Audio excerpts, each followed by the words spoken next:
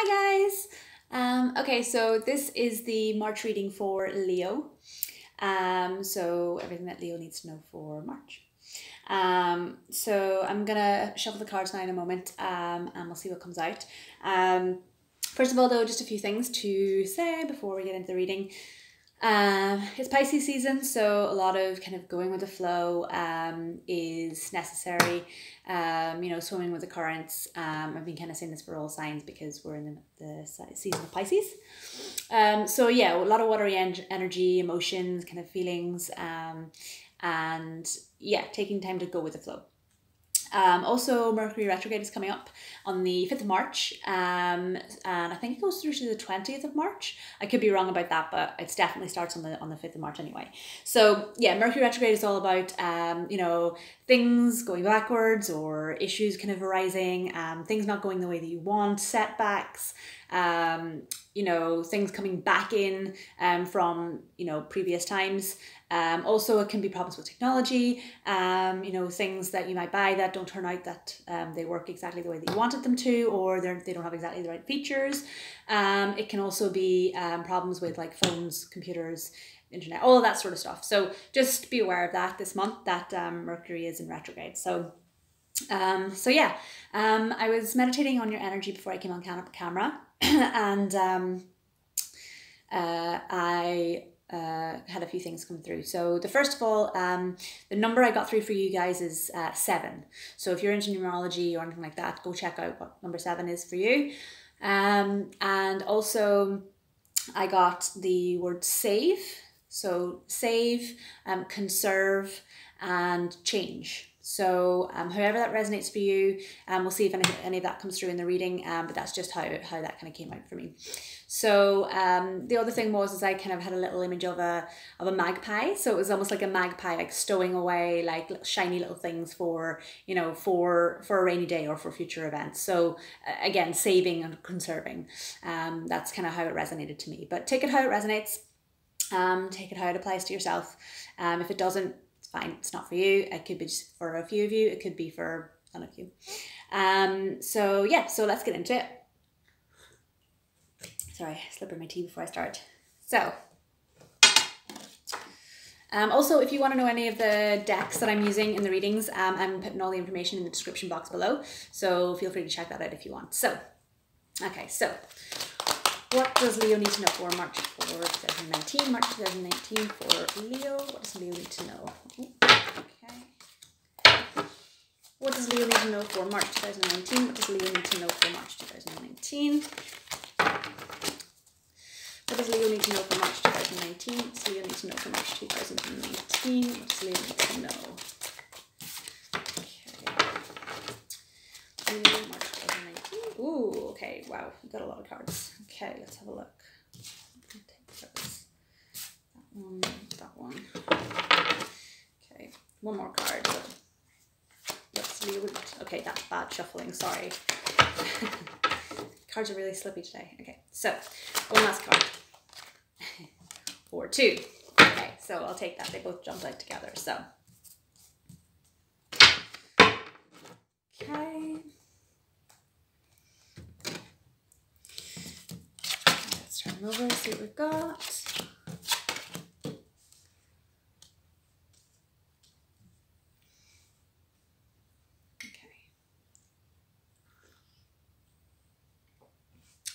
Okay, so I'm just going to take a minute to look at the cards. So if you want, you can fast forward to the actual where I start reading, but I just want to take some time to kind of have a look at them, put it all together. Okay, so the underlying energy that you have, Leo, is the Empress. So the Empress is a lovely card. It's a really nice energy to have as your underlying. The Empress is all about it's about things coming to fruition, like harvest almost, but not necessarily in the sense that it's already here and you're already reaping the rewards. It's more of if you have a look, like she's actually like the Empress is actually like she's kind of like pregnant. She's like fertile with new things, new beginnings. It could be something to do with matters of the heart, or something that you're passionate about, something that you may have been passionate about for a very long time. And you can see all the oats or the wheat is all like sown here and it's ready for reaping. So things are starting to come into fruition, and you're starting to see kind of your efforts or your rewards starting to pay off, but you're sitting in your knowing as well. So the Empress is all about, yeah, so kind of new beginnings, but in your own kind of knowing that things are coming. So work with that. So again, it's Pisces season, so go with the flow as well. So that's always kind of important as well. So let's get into it. So the first card you have out here is the Ten of Cups. Wonderful energy to start with. Really nice. So Ten of Cups, it's, you know, a 10, so it's the completion of a cycle. It's abundance. You can see there's a rainbow with a beautiful 10 of Cups. There's a family, they're celebrating. It's very bright and bold. So yeah, really nice energy there to start off with. So to me, this is almost like I was saying with the underlying energy card, the Empress, it's almost like your like the fruits of your labor, or what you've been trying to manifest for a long time, is finally coming into play. So that's a really nice energy to have coming in at the start of a month. So I really like that for you. The second card you got then was the Ten of Pentacles. Oh, sorry, not Ten of Pentacles, Eight of Pentacles. The Eight of Pentacles is all about, yeah, so working hard. You can see he's sitting there, he's done all of these pentacles already, and he's sitting working hard on this one pentacle that he's got in front of him here. So it's about keeping on, doing your daily grind, working hard at the things that you want, or for the things that you want. So I really like the fact that this comes out with this, you know, straight after this card, because this is, you know, things that you've been wanting or things that you've been trying to manifest are coming into play. And this is all about keeping, you know, keeping going with that, keep working hard, keep soldiering on with the hard work that you're already doing, because it's going to pay off, or it is paying off. So yeah, and like I said at the start of the video, you know, with that kind of save and conserve kind of that I was talking about, this is all about that, you know, saving and conserving what you've got, working hard for what you have, or what you want to kind of manifest into your life. So, you know, Pentacles as well are all about, you know, kind of the material things that you have in your life in terms of the kind of the foundations. So things like your finances, work, career, you know, family, you know, your home, all of that sort of thing. So if, you know, anything to do with those sorts of things, that's kind of working at that. So I like that. Also, the fact that this comes out with the cups, the Ten of Cups, if this isn't to do with career, and this is to do with, you know, love or partnerships, friendships or anything like that, could be with a family member, could be with a partner, could be a friend. You know, the Ten of Cups is all about emotions and feelings, as well as, you know, love, and that as well. So it could be that, you know, you're working hard on, you know, making sure that your family life or your home life, or, you know, even a love interest, or, you know, things with a loved one are going well. So if you keep working hard at that, that is coming. So whether it's to do with career or finances or family or a loved one, you know, there's abundance there. So keep working at that. I like it. Okay, so the third card then that you got is the High Priestess in reverse.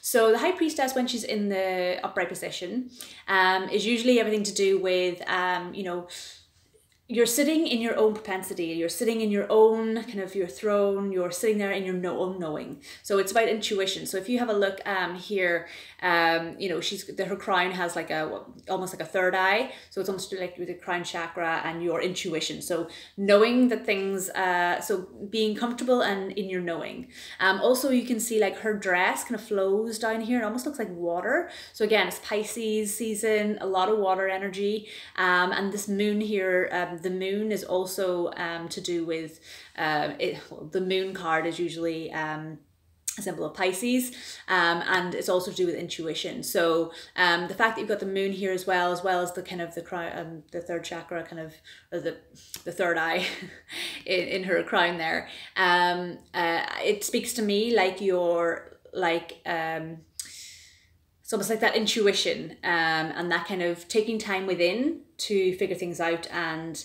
sit in your own knowing. Also, the pomegranate behind her is a sign of fruition. You had that as well in the Empress, if you have a look. So it's the beginning of like the kind of the pregnancy of new kind of things coming into play. So the pomegranate behind her is also a kind of symbol of that. So again, it's this kind of the start of new things coming in. Now, with this being in the reverse, to me, it almost feels like you're a little bit uncertain about your intuition on things, or you're a little bit uncertain or unclear about how you feel things are going to work out, or how you feel things are going to go for go for you going forward. So it's just kind of taking time to almost go with the flow, like the flow of her dress there, and also it being Pisces season, going with the flow of water. So going with the flow and really kind of connecting with your intuition on how you feel things are going to move forward. I wouldn't worry too much about that, because you already have this coming into play anyway. So I feel like things are going to work out in your favor.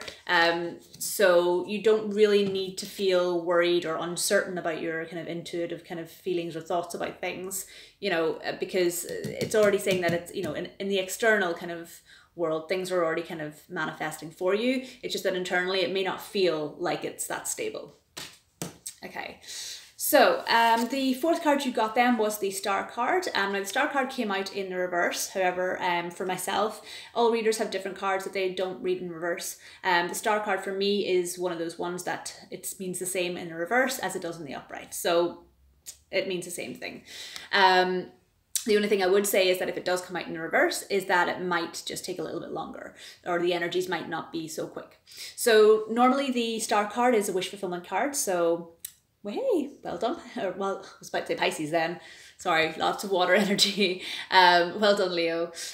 So the Star card is all about wish fulfillment. So whatever it is that you've been manifesting and wanting to kind of come true or working hard towards, that is coming into play. So that wish fulfillment is around the corner. Also, I feel like, that, like I said here, there is a lot of water energy here. And again, it's all about that flow. So flowing from one kind of source all the way into this source. So I don't know, for me, I kind of get a feeling of you may have almost had you may have had something that you're trying to manifest that for a long time was tricky. Or for for quite a while it's been hard to kind of try and manifest that and keep manifesting, keep thinking that it's going to come and keep wishing that it's going to happen. But now it's starting to trickle down into this big pond here, so this big abundance of wish fulfillment, depending on whatever that kind of dream or manifestation was, that's coming into play now. So where it was hard, things are becoming a lot easier, or where something may have not been so close before, now it's almost here. Also the fact that it's water here as well, there's water and land, I feel like it could be something to do with travel. So you're moving from maybe some kind of smaller location, or you're what am I trying to say? I feel like you might be moving from one place to a much bigger place, or somewhere that you've wanted to go to for a long time. So I kind of get that as too, especially the fact that this is the wish fulfillment card as well. So it's almost like a wish that you've wanted, or a place that you've wanted to go to for a long time. You're going to be going. So that's good too. This is also the card of Aquarius. So you may be connecting with Aquarius. You may know an Aquarius that you're going to visit, or you might just have that kind of Aquarius energy of, that drive and determination.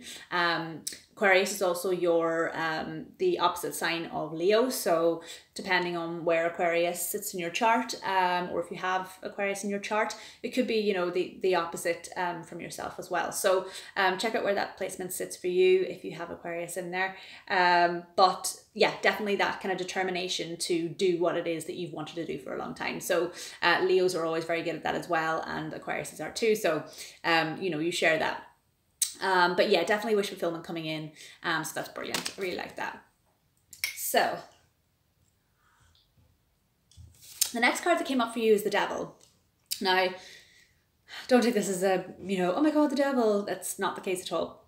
The way I feel about this card, especially considering the spread that you have, is that the Devil is just simply there to kind of be a little bit cautious, to kind of just make you a little bit aware that you need to take caution. Now, the way I feel about this is the Devil card came out in your spread just underneath this Eight of Pentacles. So for me, I really feel like this is telling you to be cautious with your coins. So be cautious with your finances, be cautious with money that you're spending, be cautious with the day-to-day money that you're maybe putting aside. Maybe you have saved a lot of money to do something that you thought you had more than you have. It could also be that you might be spending frivolously at the moment, or spending too much on, you know, kind of things that you don't necessarily need.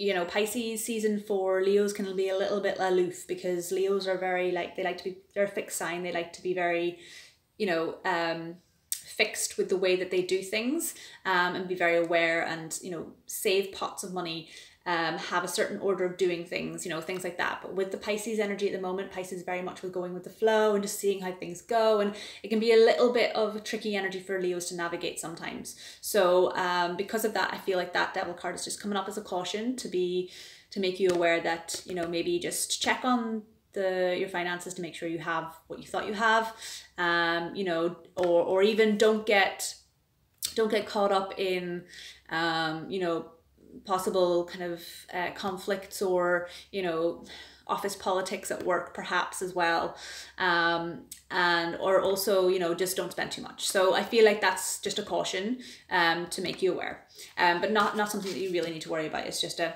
hang on, double check. So yeah, so the last card I got out for you then was the Eight of Swords. Now the Eight of Swords, the Eight of Swords to me is about, you know, sleepless nights, about worries. Swords is thoughts.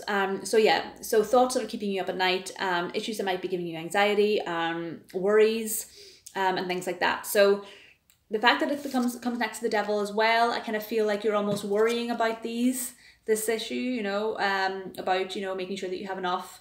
So that could be also to do with that. But I also feel like it could be just worries or anxieties that you're about, you know, your abundance not coming through, or your manifestations that you've been working on for quite a while not happening as quick or in the way that you would like. So I feel like there's a little bit of anxiety about that. Now the card that came out, that fell out along with this, was the Ten of Wands. So I would say that you have been worrying about this, and this is almost like a lingering energy. You know, it's something that you can't really shake. But the Ten of Wands in reverse, Ten of Wands in the upright is usually that you have too many burdens, that you're carrying too many things on your shoulders. But in the reverse, I feel like coming out with this Eight of Swords, I feel like it's almost like you're coming out of that energy. You feel a little bit like you've been, you know, you've had the sleepless nights, you've had the anxious thoughts, you know, you've had the worries, you felt like you were carrying too much, but you're coming out of this energy.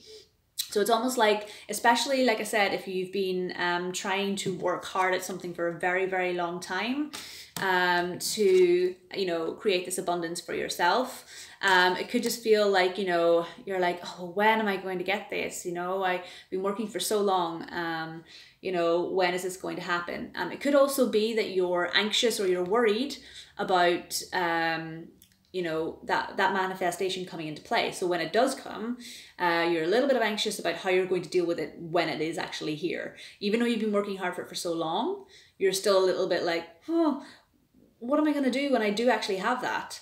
But don't worry about it. You're going to be absolutely fine, because, you know, you've got that wish fulfillment card. You know, it's been something that you've wanted for a long time, and it's coming through for you. So, you know, don't worry about it. Don't get anxious about it. Don't fret too much about it. Just let things go with the flow. Like I said, it's Pisces season, so allowing yourself to go with the flow of this and coming out of this energy is going to do you better than, you know, sitting in it and fearing the worst, because that's only going to create that devil energy for yourself, and you're only going to start feeling worse about it. So don't do that to yourself, okay, Leo? I know that you overanalyze everything. You're Leos, and you are, you know, I love you guys. I have family members who are Leos as well, so I know that you guys can be very deep thinkers and very analyze or overanalyze absolutely everything, but you don't need to, okay?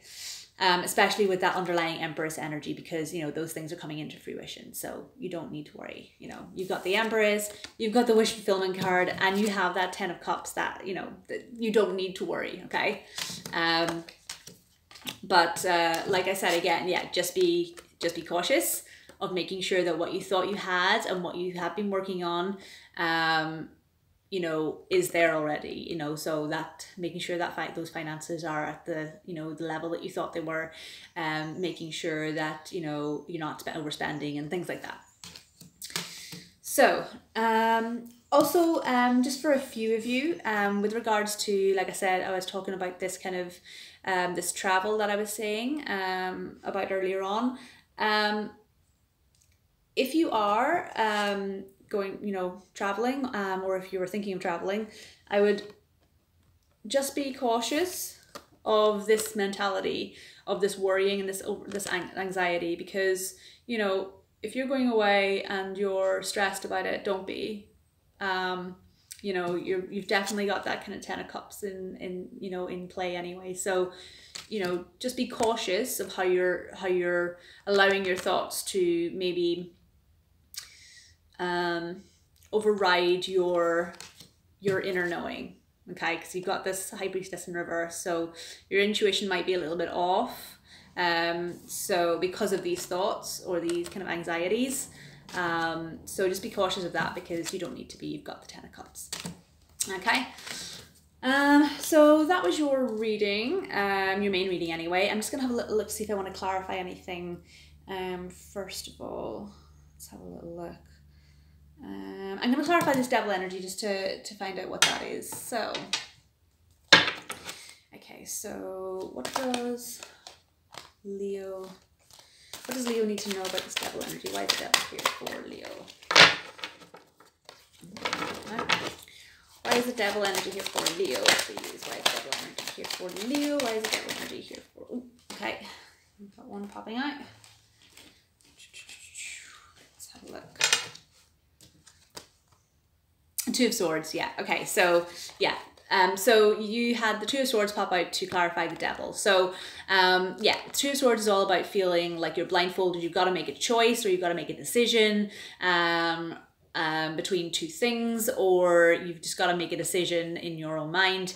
But you feel like you can't, because you're blindfolded, and you can't see what's coming, you can't see what you're doing, but you still need to make that choice. So that, to me, it really speaks about this anxiety that I was telling you about. So that those kind of mental thoughts of fear or kind of anxiety or anything like that is stemming, you know, that's coming, you know, this devil energy is just cautioning you about that, because you're feeling like you don't know where to move, or whether to move, or whether to, you know, go one way or go the other way, or what choice to make. So I feel like that's what that is. But like I said before, you don't need to worry, because, you know, you've got that 10 of Pentacles coming through. So again, it's just a caution to not allow yourself to start feeling like this, because you don't need to be feeling like that. Okay. So that's that. Okay, cool. So I'm just going to pull some oracle cards for you. And let's have a little look. I'm going to use Earth Magic. Okay. So I'll pull, I'm going to use three oracle card decks for you. So I'll pull them all first, and then I'll speak to you about them and let you know what happens. So what does Leo need to know for March? What does Leo need to know for March? What does Leo need to know for March? What does Leo need to know for March? Okay. Let's have a look.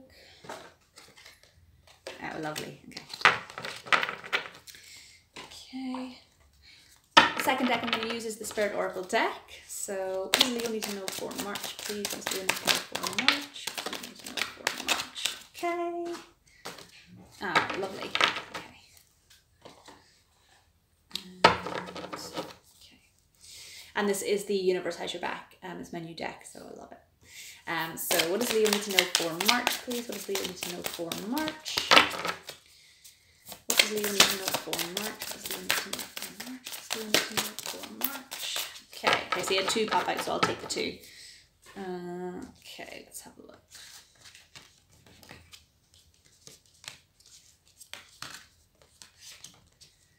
Okay.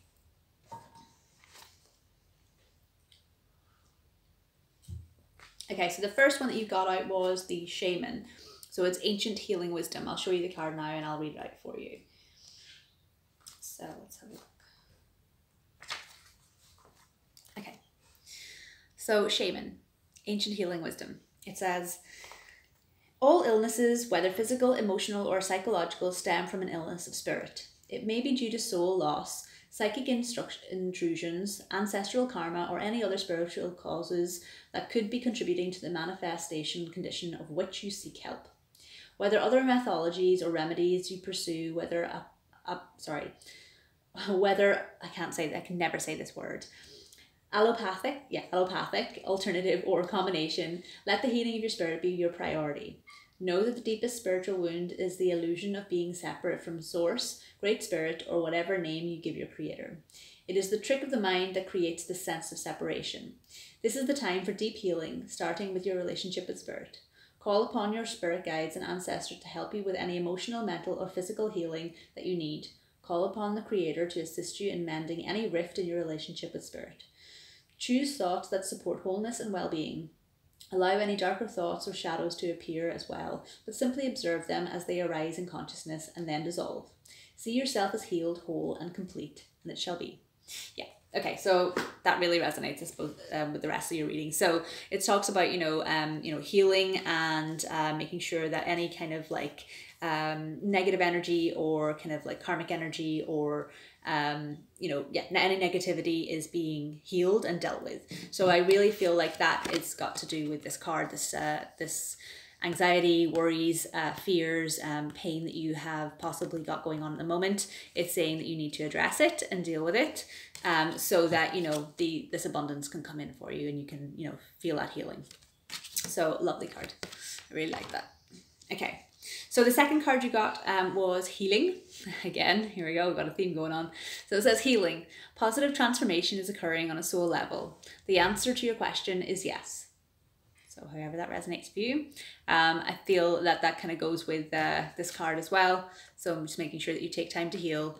Go within in your own intuition and, make sure that intuition doesn't feel, unbalanced, and kind of make sure that you kind of just heal from this energy. So lovely. So the two cards that you had pop out, the first one was oneness is my true nature. So yeah, it's about going within, getting in touch with your intuition, feeling at one with yourself and feeling at peace with yourself. So again, speaks to healing, speaks to, blocking out that or kind of working through that kind of negative propensity that you may be having. Okay. And the last card that you got that popped out as well was, I am a spirit having a human experience and I'm here to get closer to love. So that's a lovely card. And again, you've got the third eye there as well on the crown chakra. So again, it mirrors the crown chakra crown that she's got on the top of her head here in the Empress card, the High Priestess card. So definitely to do with getting in touch with yourself and the world around you, I feel.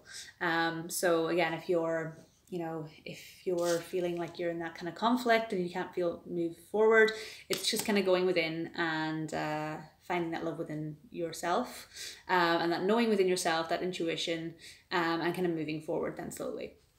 So yeah, lovely card. That was your reading, Leo. I hope it resonated. Like I said, it is Pisces season, so go with the flow of things. Don't overanalyze things. Try not to sit in negative energy for too long if you are feeling a little bit conflicted or unsure about how to move forward. Good things are coming in for you. You have the 10 of Cups and you had the wish fulfillment, the Star card as well. So, that good positive energy is coming forward. But like I said, just keep working hard at those pentacles, and, taking caution to make sure that you do still have, everything that you thought you had, or, just be cautious of your kind of money at the moment. But good things are coming in. So yeah. That was your reading for March. Like I said, I hope it resonates. If it does, make sure to like, share and subscribe. If you're hitting the subscribe button, make sure you click the little wiggly bell so that whenever I put out new videos, you get a notification to let you know that there's new ones in. And that's it. I will see you in April.